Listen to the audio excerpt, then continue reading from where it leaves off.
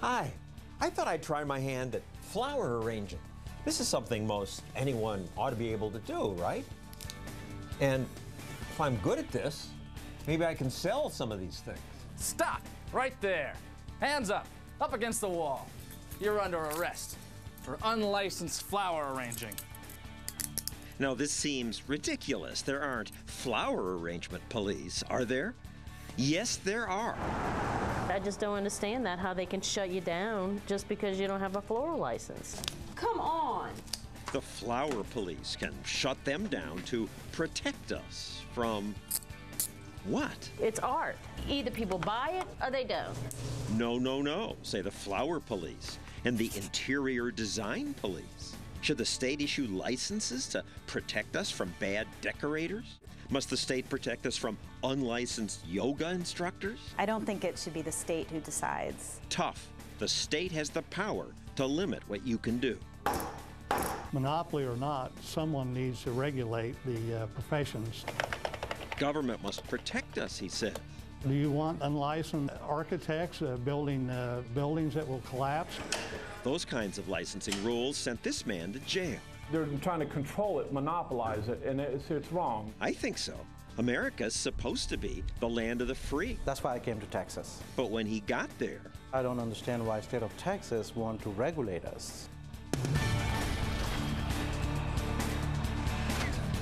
And now, the man who shatters conventional wisdom, John Stossel.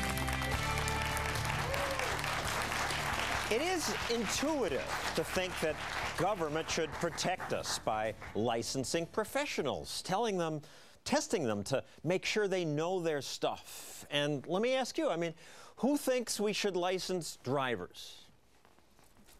Or how about manicurists? A few of you. How about parents?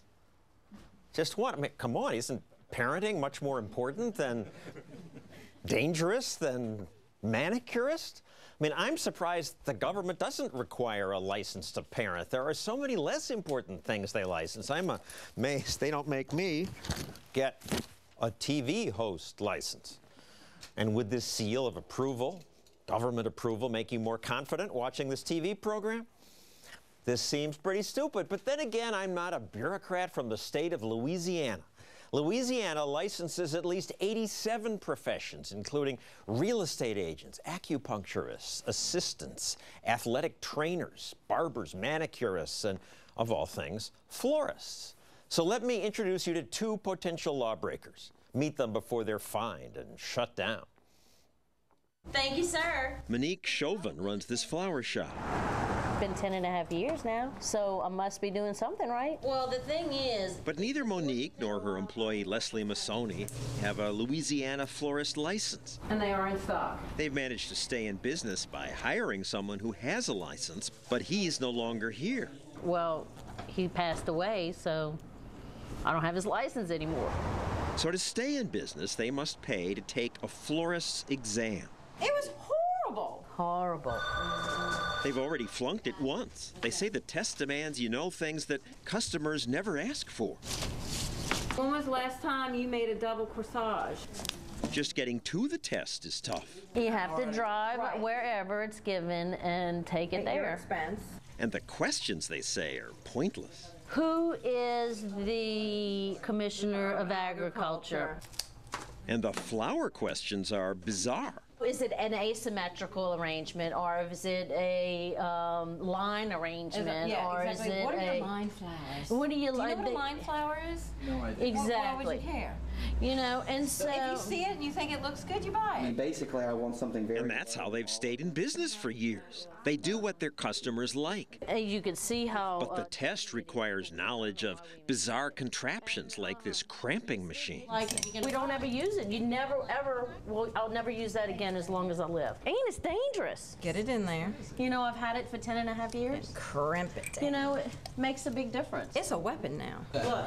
Right, but I don't even have to do that. Also, the test requires them to make a bridal bouquet by cutting off the stems and replacing them with a wire, something florists rarely do anymore.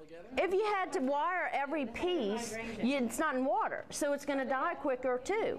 You know, this way it stays in water, you trim the ends, you keep it in water until you're ready to bring it to the bride. How can you tell me that I'm not doing something right? You know, it's art. Because that's the law. If they don't get a license, They can close me down.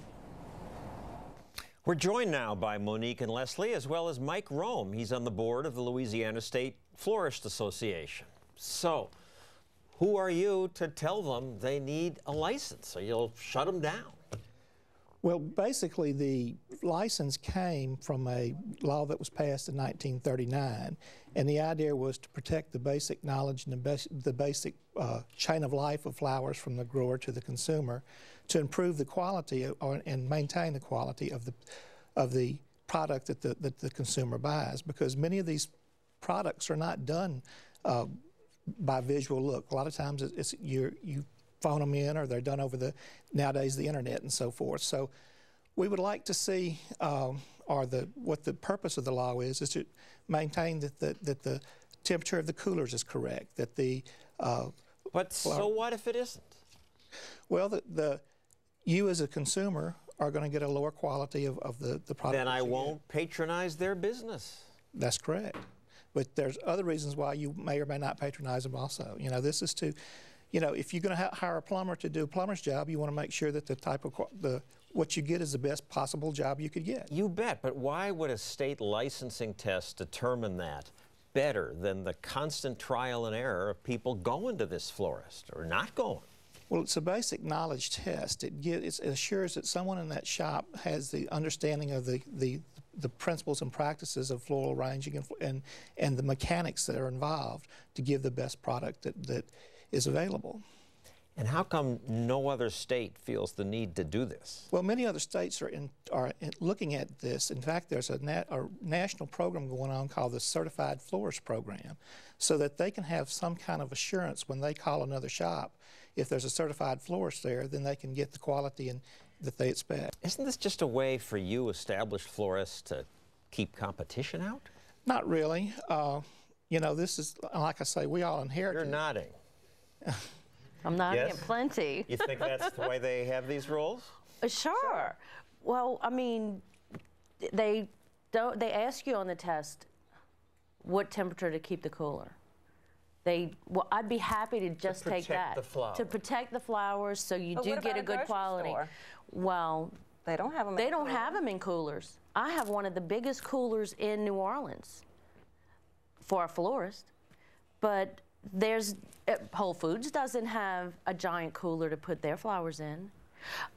So maybe we better test more people. That's right. I mean, I received. Wait. I just received a beautiful bouquet from an unlicensed florist. Well, what's a customer to do if they buy something from you and it dies or it looks ugly? Well, then you bring it back. I had an instant. A good customer called me right after Valentine's Day. Her roses died. I said, thank you for calling me. I'll replace the roses. You don't have any control over how long the supplier has them out of the cooler or not processed in water. But your point is that if the customer doesn't like what you sell them, they'll go someplace else. They're not going to come back to me. Right. But I'm going to give them as much customer service as possible. And if it's ugly, they're not going to come back.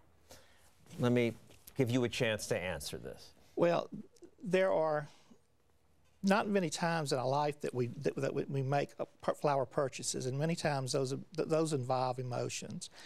And one of the things that we do, the test does, and it doesn't have anything to do with artistic ability. The test more or less is mechanics. It's to ensure that you understand the proper ways to put arrangement together. And again, some of these are archaic, but they have been. And it's not true. You're just trying to reduce competition.